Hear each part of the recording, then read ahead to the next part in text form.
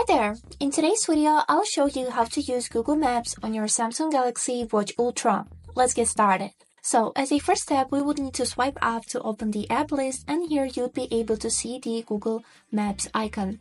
Click on it, and here is it. The Google Maps will be synchronized with your maps on your phone, so you'll be able to see your recent history searching. So let's take a look what we can see here.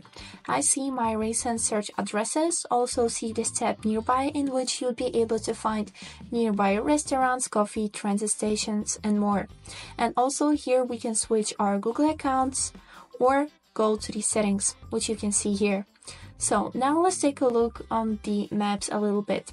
So by clicking on this map icon, we will be able to see our current location and also zoom in or zoom out using the bezel or your fingers. Here's it how it looks. So now let's search up any address. Or I will choose one of my recents, for example this restaurant, and here we can see some information about the restaurant and also how long it will take to get there by different types of transport.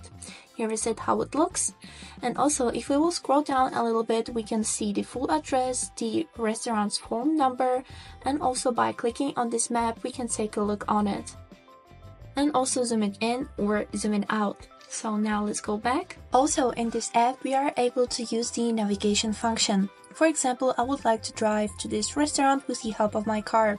I will click on the car icon and as you can see I will get some directions here where I would need to rotate and other information.